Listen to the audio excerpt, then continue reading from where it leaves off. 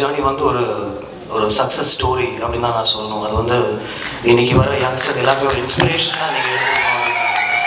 அவரோட நான் நிறைய பழகியிருக்கேன். டிசைன் பர்பஸ் அப்போ அவர் வச்சு படம் பண்ணணும் கூட நிறைய பேசியிருக்கோம். But obviously life tax is own course. அது கண்டிப்பாக நடக்கும்னு எனக்கு ஒரு நம்பிக்கை இருக்குது. அவருடைய இந்த ஹேண்ட்மேட் ஃபிலிம்ஸ் வந்து ஒரு செல்ஃப் மேட் ப்ரொடக்ஷன்.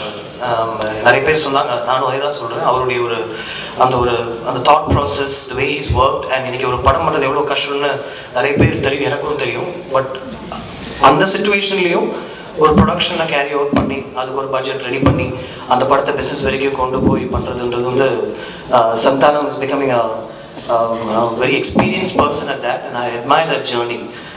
அந்த ஒரு செல்ஃப் மேட் ஜேர்னி வந்து உண்மையிலேயே வந்து ஒரு இன்ஸ்பைரிங்கான விஷயம் எல்லாருக்குமே, எனக்கும் இன்றைக்கும்.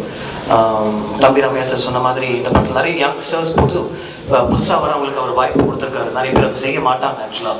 ஸோ நீங்கள் அந்த கிரெடிட் லிஸ்ட் பார்த்தீங்கன்னா எக்ஸ்பீரியன்ஸாக இருக்கிறவங்க மத்தியில் நிறைய நியூ ஃபேஸஸ்க்கு அவர் வந்து வாய்ப்பு கொடுத்தது வந்து ரொம்ப ஒரு நல்ல ஒரு விஷயம். அது வந்து என்கரேஜ் பண்ணுற ஒரு விஷயம். All the best Santhanam, with all my heart, all the really best. இந்த படம் வந்து இந்த மாதிரி ஒரு யங்ஸ்டர்ஸ் புதுசாக வரவங்க, ஆப்வியஸ்லி இந்த டைரக்டர்ஸ் அவர் சொன்னார் ஒரு 7 years முன்னாடி அவர் சொல்லிட்டார், இந்த மாதிரி ஒரு சுச்சுவேஷன் வந்ததுன்னா நான் கண்டிப்பாக நம்ம ஒரு படம் பண்ணுவோம் அப்படின்ட்டு. இந்த எக்ஸ்பீரியன்ஸ் வச்சு இவங்க எல்லாமே ஒரு நல்ல படம் பண்ணியிருப்பாங்கன்னு ஒரு நம்பிக்கை எனக்கு இருக்குது.